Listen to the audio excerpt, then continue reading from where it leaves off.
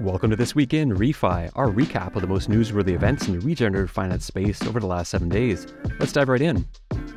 Leading off, the IPCC's latest synthesis report and summary for policymakers were released last week.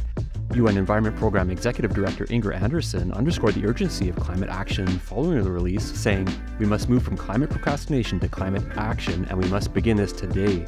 You can check out the report and summary using the links below.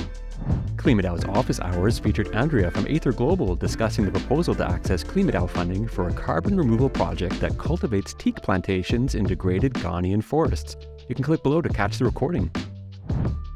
KlimaDAO's head of engineering, Atmosphereful, joined Web3 Academy to discuss how the digital carbon market can help solve the climate crisis and his prediction that the DCM will be the #1 source of new blockchain users in 2023.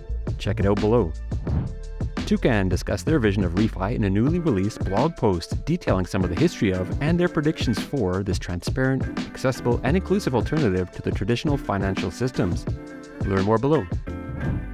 Open Earth Foundation founder Martin Weinstein appeared on the My Climate Journey podcast talking about how Open Earth came to be, how Web3 technology facilitates coordination, and the current state of carbon accounting. Use the links below to listen. C3 office hours take place next week on March 29th at 1500 UTC.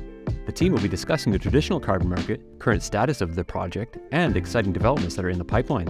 Join their Discord to listen in. Finally, Onset 3 featuring Carbon Mark launch partner Vlinder is rapidly approaching on April 4th. To learn how you'll soon be buying, selling, and retiring digital carbon with 0% additional fees on Carbon Mark, sign up now to gain early access. That wraps up This Week in ReFi. Thank you for tuning in, and we'll see you again next week.